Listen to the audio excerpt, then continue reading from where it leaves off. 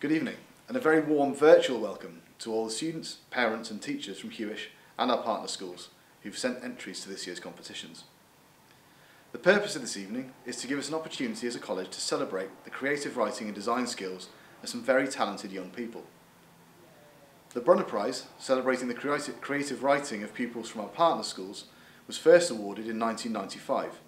It was set up with money left by writer John Brunner, a good friend of Huish's most illustrious former pupil, science fiction author Arthur C. Clarke. The Lucas Cup was introduced in 2009 and is a design competition on a set theme. The Ross Patterson Creative Writing Award for Richard Huish students was set up in 2016 by Helen Evans in memory of her nephew Ross Patterson, a former Huish student with a flair for creative writing. She and her friend Charlotte Pittman established the charity Get Home Safe after Ross's life was ended while walking home from a night out. Each year we select a different theme for our prizes. This year the theme was generation, and the interpretation by our young writers and artists was certainly varied and inspiring, with wide-ranging entries from science fiction and dystopian futures to thrillers, gritty drama and poetry. The standard has been exceptionally high. I'm sure you'll agree with me that the work of our students and young people from partner schools is truly superb. Firstly, the Lucas Cup, our Creative Design Award. Please welcome Saffron Lee, Vice Principal for Curriculum and Quality, to announce the winners, starting with third place through to the winning entry. Linus's submission for the Lucas Cup is powerful and decisive. It warns an audience on one side of the need to protect and preserve nature or face a planet that is barren and uninhabitable. On the other side, the illustration suggests that there is hope, since every new generation will develop their own solutions to save this planet, or at least have the technology to leave the planet should we not be able to save it. Abandoning our planet is a stark message, rooted in reality, a deliberate message that encourages an audience to be thoughtful and reflective about their own actions and the impact that these actions might have on the planet and future generations. The illustration is effective in its communication, personal and original. Linus demonstrates great skills in realising an effective message while using software he's only just started to learn.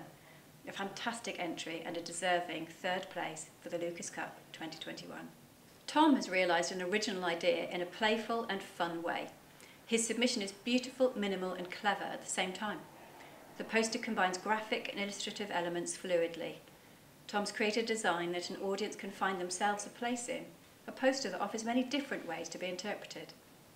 The poster demonstrates a careful and very effective balance of negative and positive space, which seems to make the illustration float. Each aspect of the design has been carefully considered to deliver a meaningful message, from the words at the top of the image to the impact of the brush, the growing trees, and the transition from countryside living to modern inner city life. Not one aspect is too much, not one too little. All elements of the design have their right and essential place to deliver a personal and highly skillful interpretation of this year's theme for the Lucas Cup. A fantastic entry and a deserving second place for the Lucas Cup 2021. Josh has created a memorable, effective and very thoughtful protest poster for the Lucas Cup. The poster delivers a thought-provoking message in a clear, engaging and highly effective way. He has applied the design principle of simplicity expertly here. A very clever disarray of letters at the bottom, which symbolise chaos, creates a fantastic juxtaposition to the organised display of the word generation at the top of the poster, really emphasising the problems our generation is facing. The increasing and growing wall of flames that seemingly engulf our generation further emphasises that we are heading towards disaster.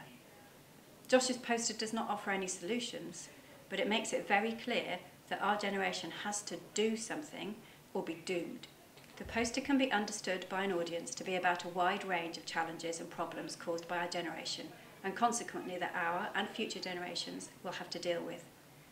This makes the design an ideal poster that could be adopted by many political, environmental and economic causes.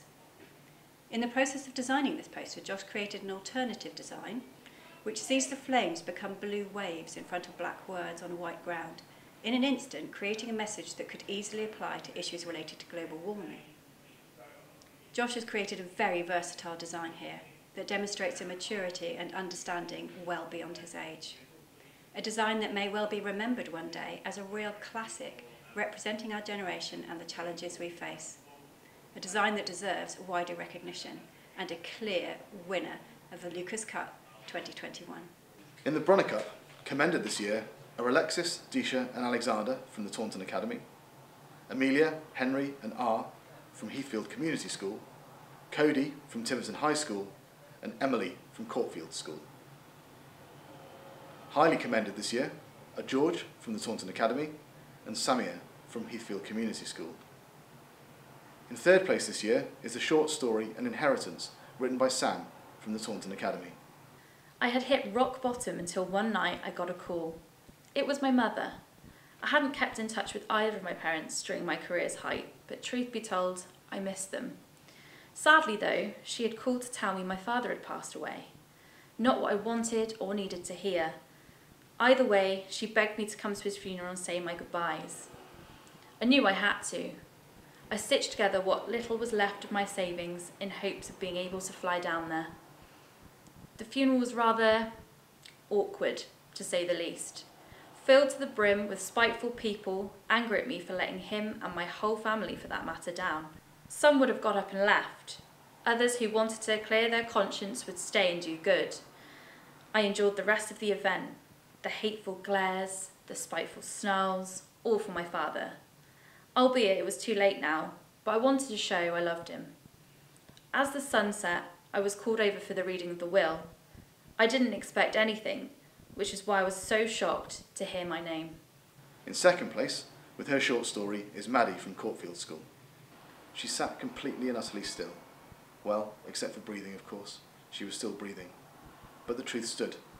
That was more than some people in this building. She sat, quiet, calm, observant, although in her mind she wanted to scream. She'd rather be anywhere but here. But her mouth didn't move, no words came out. She simply sat there, the presence of the air conditioning noted, a mechanical breeze whirring, the hairs of her arms tingling, prickling up, a stiffness sinking into her body, discomfort painting her face. But she was pacing. And the winner of this year's Brunner Cup for creative writing with his poem Generation is Jack from Heathfield Community School. The judges were really impressed with the maturity and sophistication of Jack's poem, its striking imagery and complex historical theme. Many congratulations, Jack.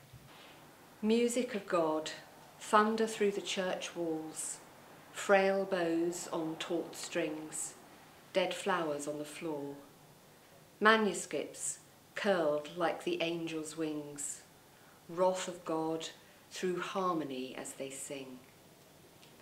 Violent rebellion from England to Spain, birth of the opera, paint on brush, blood on vein.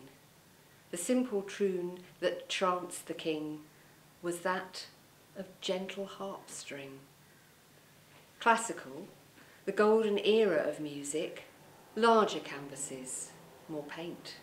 Composers ferocious, virtuosic. Complexions of melody, food to the heart, breath to the soul. Impossible to unravel until you hear its call. Generations of musicians, stacks of ink notes to send light into the darkness of men's hearts, to form a lump in their throats. Where words fail, music speaks, in a world where life itself is bleak. And now for our final prize, the Ross Patterson competition for students at Richard Huish College. Get Home Safe sponsor the Ross Patterson Trophy and award the winner a prize of £100. The charity was founded following the tragic death of ex-Huish student Ross while walking home following a night out in Taunton. The charity's mission is to raise awareness about the importance of staying safe on nights out and having a plan for getting home safe. Helen, who unfortunately cannot join us this evening, has commented on the exceptionally high standard of this year's writing. So now to the winners. Starting in third place, for her poem Generation, is Lauren. All this hurt and hunger, champagne socialism, chunky boots and vandalism, all this deprecation you place upon our shoulders for your own petty insecurities. Let youth speak for youth. Whether for needle and arm or rights to live, you had a chance to change, threw it all away. We have yet to be given a chance to give. Second place is awarded to Johanna for her poem Inheritance. And a daughter grows up without a father, detached from society, and gets married when she's 17, because that's what you're supposed to do. And who was she to complain? She was lucky enough to find anybody knowing their name, and heaven forbid a girl with a brain and a voice to say no. She does what her parents tell her to do, because we didn't come all this way just so you could... My parents and I didn't come all this way just so you could pass a test. Look at your cousins and look at your friends. You're so lucky to be here. When I was your age, I had to... And the cycle continues forever. The winner of the Ross Patterson Trophy for 2021, with her short story Generation, a highly original piece mixing fantasy and science fiction, is Naomi. Our judging panel were particularly impressed with the sophisticated storytelling and world building, weaving a haunting narrative with emotive relationships and character development that read like a professional piece. Many congratulations, Naomi. The man has stopped singing. He watches me warily, but without fear. I open my mouth to greet him, but something hits me. I'm mowed down. I'm overwhelmed. I cannot...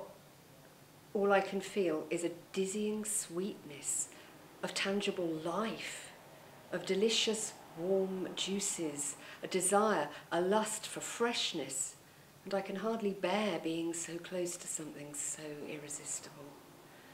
I am filled with longing for his golden scent. I don't know what's happening. A silver cloud spills out of me, and I know what to do when the man's eyes dim. I suck every last drop of gorgeous syrup from his body, and I feel wonderful. I am so very happy. Then it is finished, and the man who was singing is lying on the road.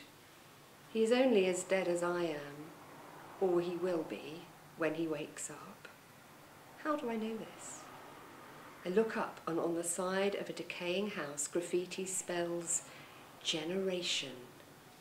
I remember seeing it before. We hope to come into schools in the next few weeks to present certificates and for the winners to have a photograph with their trophy. We'll also have a list of all finalists and their work published on our website. So thank you to all the students who entered this year's competitions. You are all a real credit to your schools and college.